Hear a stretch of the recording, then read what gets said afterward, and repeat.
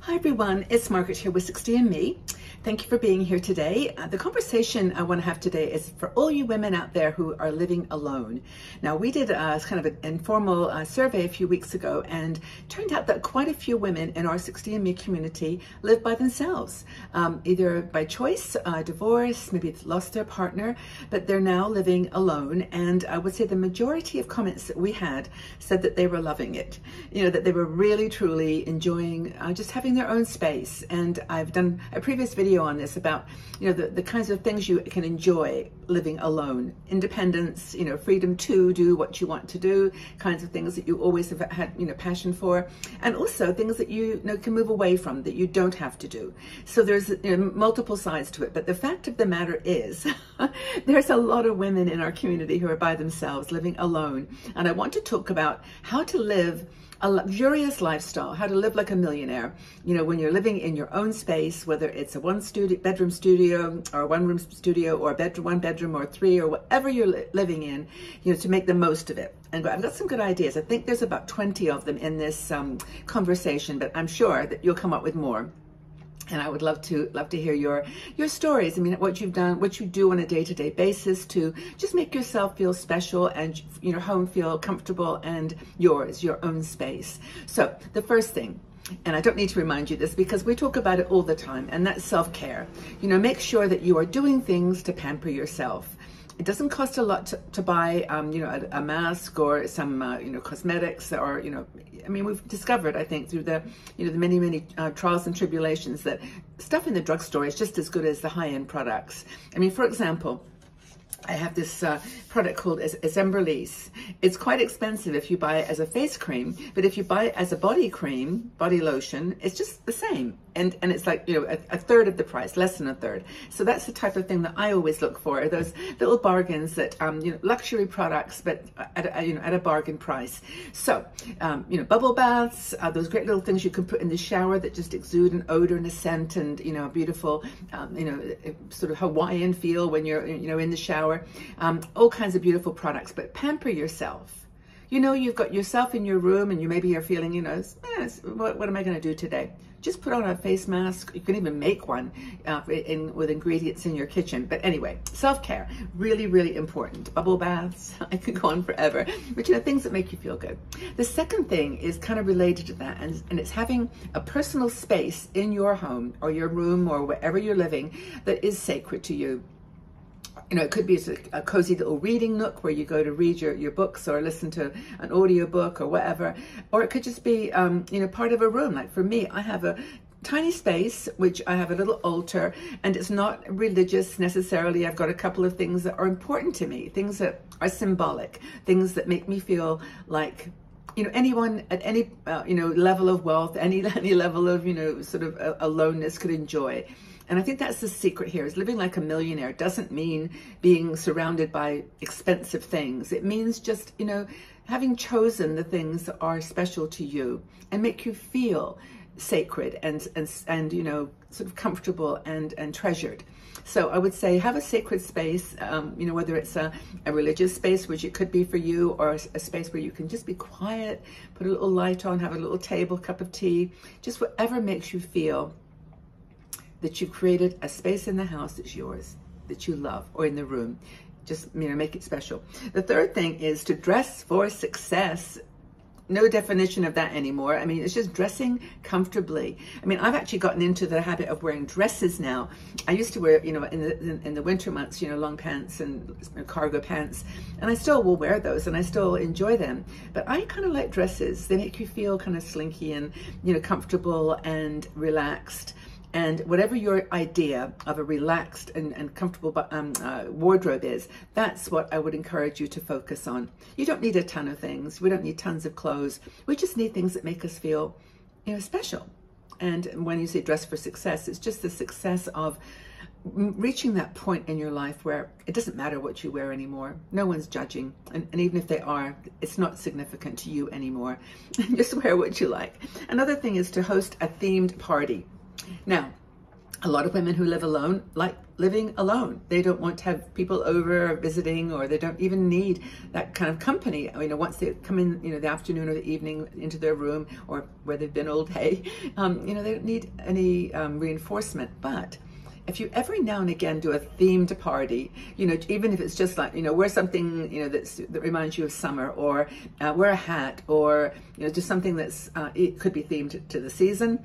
It could be like just a little bring potluck, bring your favorite recipe, and just, or maybe a theme of a country. Like I used to do Indian meals, and just invite people and play Indian music. You could even wear saris, just play with food. That's another thing. Okay, new hobby or passion. This is an obvious one, but don't hesitate. I mean, you can get so many things now at libraries and out in the world that can help you to learn a new skill. If it's a new language or it's a new concept, or even starting a blog, doing some videos, take up photography, whatever you love. And again, this gets back to this living like a millionaire. A millionaire might be able to afford, a great Nikon or Sony or whatever camera. I've got a cell phone. I love it. I do all my videos on my cell phone, on my iPhone, I should say.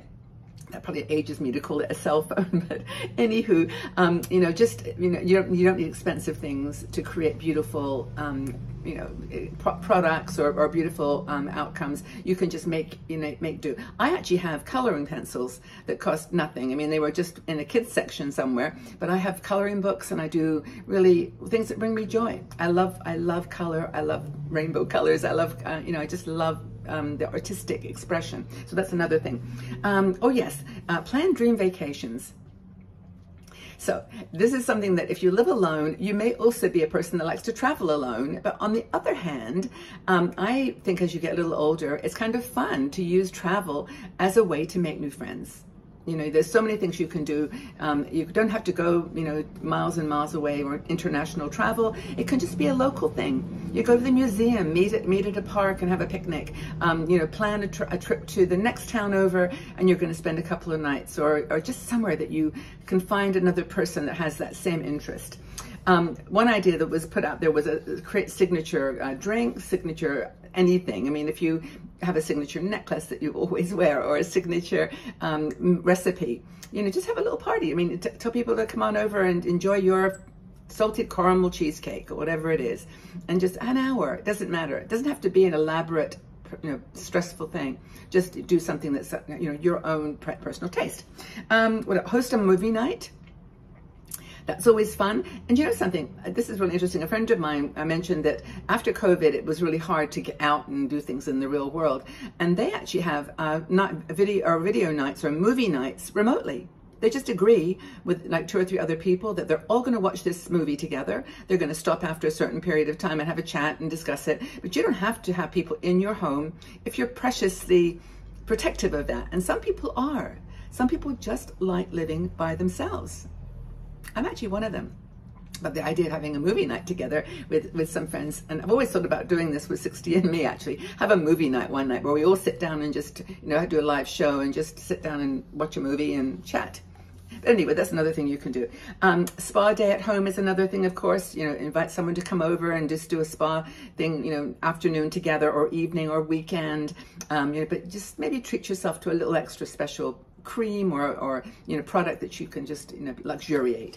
What else have I got here? Oh yes, indulge in fine chocolate. And it's not just chocolate, but it's just like something that you totally love, and you're going to do it just once. You're just going to have a little treat to yourself, and you're going to make it special. Put on the dress, do your hair, make yourself feel like you're going out, have a nice meal, and then get your chocolates out. Okay, they cost $1 each. They were really expensive and they were really nice, but just treat yourself. Just the most important thing. Another thing you can do is start, collecting. Now, I'm not saying that you need to go out and start collecting stuff. Like we're all in for downsizing, to be honest. But we want to keep it minimal but precious. So things that you want to collect, like for example, I love crystals and kaleidoscopes. I honestly would collect kaleidoscopes if I could afford them, because they're so beautiful. There's some really gorgeous ones. But crystals, I have a little bowl It's actually in the area I was telling you about, my little space area, and I've got a bowl where I just collect crystals, and sometimes they're very tiny, sometimes they're like a heart shape or something that you might hang up to get reflections in your room. Really, really cool. Personal library, start collecting books that you really treasure, maybe ones that you don't want to put on Kindle or read online. You want something that's, a book collection that's like your top 20 books. Just buy them one at a time. You can probably get them, at really good prices now because people are doing more things online with books. But a book collection is another thing. A personal library. Take up a new fitness regime. Now that could be something really simple, like just turning on Leslie Sansome on YouTube, who does walk a mile with me. Could be just doing some yoga, and we have 60andMe has got yoga for gentle yoga for seniors. In our YouTube family, you can just go to the YouTube and type in yoga. Kat Kabira is the teacher. We used to sell these like 10 years ago, but now they're all on YouTube free of charge. And yoga is a great one, and Pilates is another one. Again, I could go through this list, but read the rest of the article. I'll send you a link to it. But it's basically, do things, explore new things, enjoy new things, and treat yourself now and again. Go to a museum, go to an art gallery. There's one more thing that I'll mention because I just caught a glimpse of it on my eye. I think this is number 20. Buy flowers. One flower. Doesn't matter if you can't afford a big bunch of flowers. Just go out and buy one flower. Put it in a little glass. If you haven't got any little vases that are small enough, just put it in a glass. You will honestly be amazed how that can make you feel. So those are like 20 or maybe 15 I got to ideas for living alone. If you enjoy that lifestyle, you can still live luxuriously. You can still live like a millionaire. Flowers cost the same for them as for you. 1 flower or 10 flowers, it's a flower. I really do believe in these things, that the simplest things can make all the difference in your life.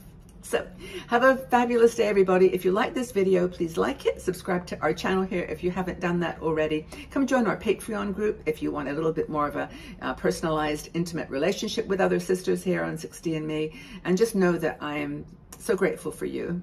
I love you. I really appreciate you in my life. And I'm a solo liver as well, so I'm on the same trip as you. If you've got any cool ideas, share them with us, please. How do you enjoy living by yourself, living alone?